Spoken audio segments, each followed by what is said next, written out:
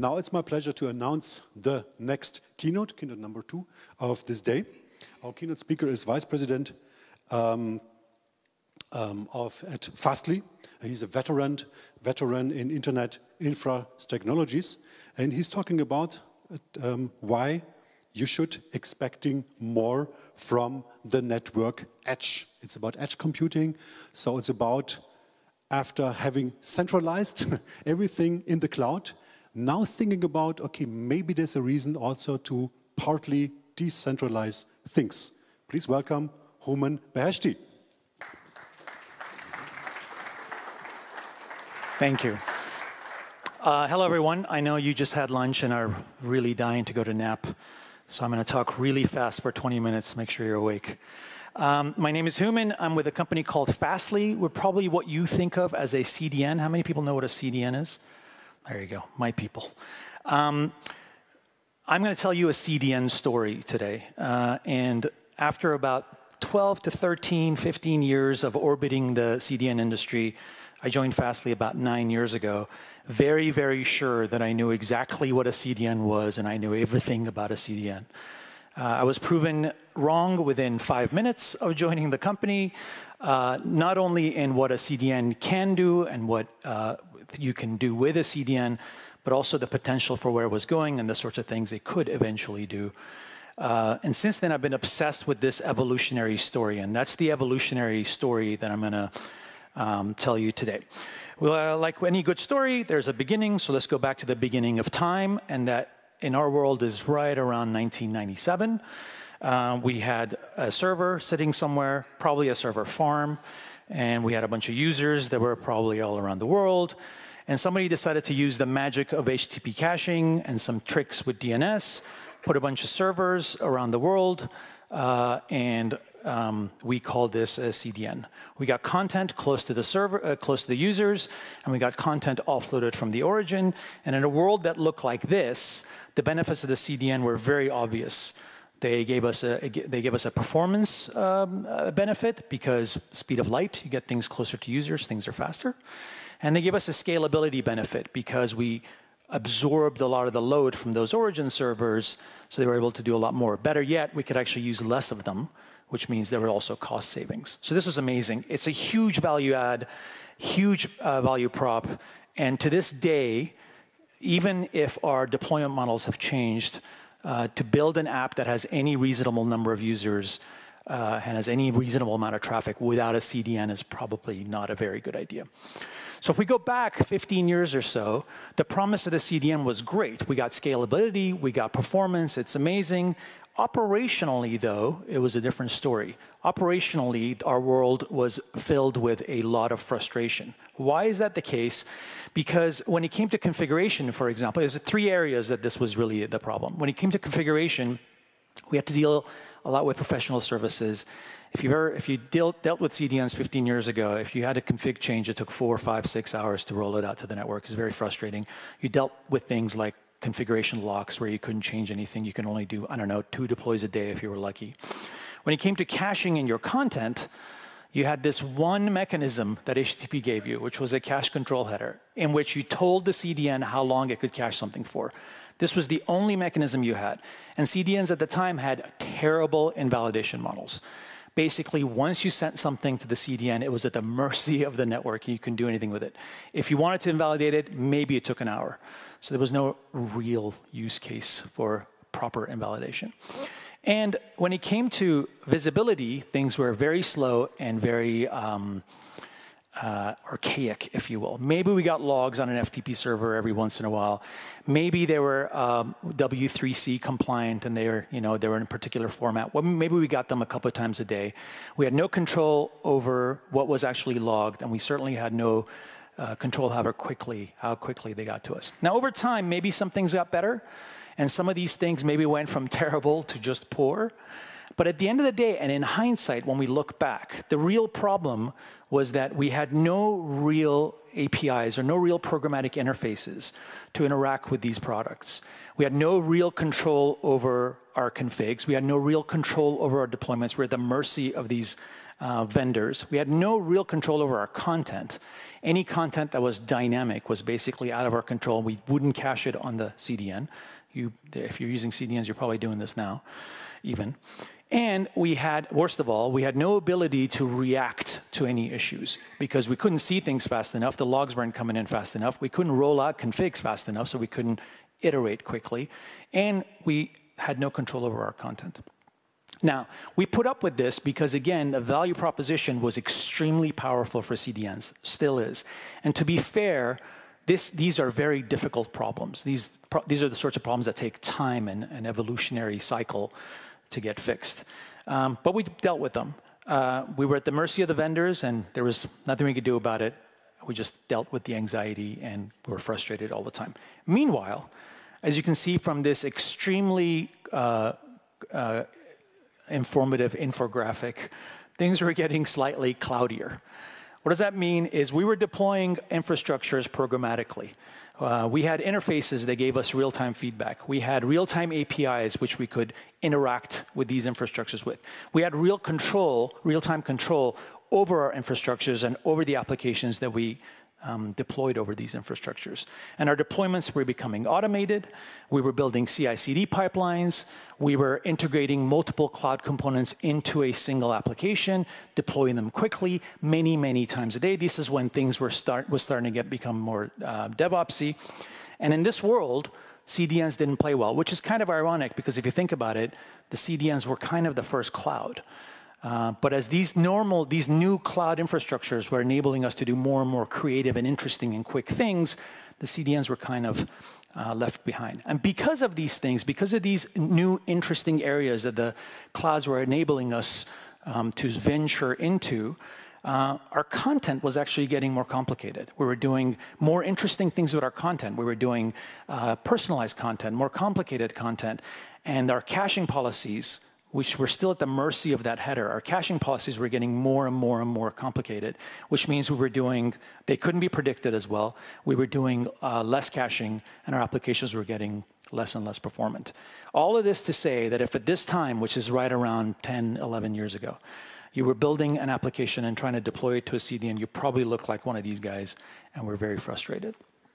In fact, Fastly was born out of this frustration. Our founders looked just like these guys. And I'm not going to get into the story of the birth of Fastly, but that's how we were actually born. If you're interested in the story, come see me afterwards, and I'll tell you about it. But the short version is that CDNs essentially had to evolve. There had to be an evolutionary cycle that was able to bring them, give them at least feature parity with what we were getting used to with our cloudy world. We made big leaps in 3 areas. First, in configuration, CDNs started to get real-time APIs for configuration changes and configuration deployments. And instead of maybe deploying twice a day, we were able to deploy dozens of times a day with configurations constantly going out into the system. That's great. We were focusing more on these APIs, and we're definitely focusing more on self-service. So the professional services engagements were less and less. Those are very frustrating. When it came to caching, we started seeing real-time invalidation frameworks, which were powerful, which meant now we can do reactive caching, or rather reactive uncaching. In the CDN world, we call this instant purge. And I have a demo to show you the power of this, because even though it's been a few years since instant purge came into the world, the power still shows best in a demo. Now, I'm not crazy enough to do a live demo because I've done it many times and I know that they don't work. So this is a recorded demo, but I promise it was live when I recorded it. On the left-hand side, I have a terminal, and on the right-hand side, I also have a terminal. I'm going to make requests. You won't see the requests here, the request on the right-hand side terminal, to a URL on an origin server where every time it hits the origin, a new picture of a guitar gets served. And it gets served with a very long max age, with a very long cache control header. So it goes and stays on the CDN, and I'm fetching it through a CDN. On the left-hand side, I'm going to send an API call to purge that. So what you're going to see is you're going to see a guitar. This can be the same guitar because it's being fetched from the CDN. Then I'm going to send a purge, and you're going to see how long it takes for a new guitar to show up, which is how quickly the content gets purged. So we start with this very simple flying V. We do a purge, and that's how quickly we get to purge the object, purge the content from the internet, from the CDN. I ended it on this particular guitar because I have one like this, and it's one of my favorite guitars, and I figured showcasing it to obviously a guitar-loving crowd is important. This idea of instant purge is extremely powerful because it took a model, a caching model that looked like this, where we had to predict how long we cache something for and turn it into this, where we can now basically say cache forever. Now, this is not a legal cache control header, so please don't use this in your applications. Or if you do, tell me about it, and I'll give you a T-shirt. But this is an extremely powerful model when it comes to caching, and it changed the game completely. What about visibility? Well, we were doing all these things with configuration in real time. Well, why shouldn't we be able to see what we were doing also in real time? So we were getting real-time. We introduced real-time stats through APIs. We also got real-time logging into these products, and we got control over what we actually log. When I talk about real-time logging, I mean users coming into a CDN infrastructure and a logging function basically streaming those logs directly to an endpoint of your choice. I'm going to do a demo to show you the power of this too. Again, it is a live demo. On the left-hand side, I'm making requests, and on the right-hand side, you see how quickly those this is a syslog demo, those get logged to a server. The server responding to the request on the left-hand side is 3,500 kilometers from the server that's logging on the right-hand side. This felt like you were tailing a log file. And that's when I say real-time log, this is what it should feel like. It's commonplace these days. We sort of expect this, but this was a huge innovation in the world of CDNs. Now, you've probably noticed that I've used this term quite a bit, real-time. A lot of these things that I've talked about kind of started out as features, but it's this particular attribute of these features that made them much more like primitives. We've talked about APIs for logging, for configs. We've talked about real-time purging. All these things which were started as features, their real-timeness kind of made them primitives, and primitives that you can now build your applications with. And it's this particular attribute that made them into those primitives. And it's this particular attribute that turned what used to be a black, opaque box, which was the way we looked at CDNs, into something more, into something which had a set of real-time primitives and interfaces. And it transformed the way those features used to look into building blocks for our applications. It's this sort of ability to gain control and visibility into what we were building that turned these products to look more like platforms. It was now, through these features and through these sort of primitives, developers were able to develop using the features of the platform and build with those features and with those primitives rather than in spite of those. So rather than like configuring and building things around the limitations, now you could embrace those features and primitive and build with them. This was huge because it was enabling to the developers. It encouraged self-service. And most of all, it really encouraged creativity and curiosity, which are my favorite byproducts of this, because once you have powerful features, powerful primitives, and curiosity and creativity, you get great things that come out of it. So we got this right here on the evolutionary story. We're probably 7 years ago. The natural next step, now that we had these primitives in place, was edge logic, what we call edge logic, which basically means being able to run parts of the logic of your application at the edge of the network. Here are some examples I threw up. Things like being able to cache APIs, doing authentication at the edge, A/B testing at the edge, dynamic load balancing at the edge, captures at the edge, a paywall validation at the edge, very interesting use cases with geofencing at the edge. All these things qualify as things that we could do at the edge. And we couldn't with edge logic. And these are things that we couldn't do unless we had those primitives in place. You can't really roll out features like this and logic like this unless they could get rolled out in real time, unless you could iterate 100 times a day. So we had to get those primitives in place and correct before we could venture into this world. These are just examples. There are dozens and dozens and dozens and dozens of others. And even though I'm not a security expert, I'm not going to talk a lot about security at all, this is the sort of time where security became a feature of these platforms, because it made sense to do this at the edge of the network, because the perimeter is where you want to have security. But again, if you think about it, security policies should be able to get rolled out to the network in real time. And again, we need those primitives for that to happen. If there's a violation, if there is an alert, if there is any sort of security logging that needs to be done, those logs better be delivered in real time, and we need those primitives to get there. So this is why security makes perfect sense to have as a feature set for these platforms. You think all these things together and consider them together, and this term CDN is not really appropriate anymore. And this is the time that we started calling them edge clouds. The way I think about it is the classic centralized cloud allowed you to scale your applications horizontally and vertically. This is a classic story.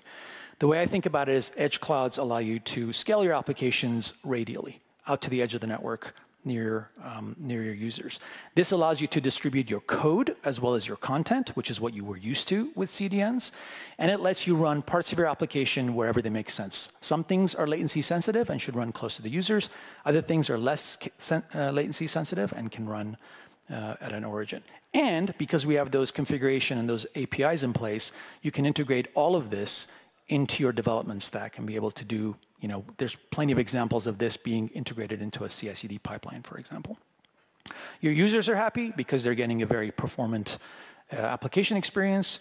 You're happy because you're basically developing the best version of your application and deploying it to the world. Look at all these smiley faces. What a great way to have a happy story and maybe a happy ending to a story, but we're actually just getting started because we needed all those things to be in place before we can take the leap to the next level. When I talked about edge logic and gave you some examples, these are all cool, and I can make a slide that's got 40, 50, 60 more of those things that are all very cool.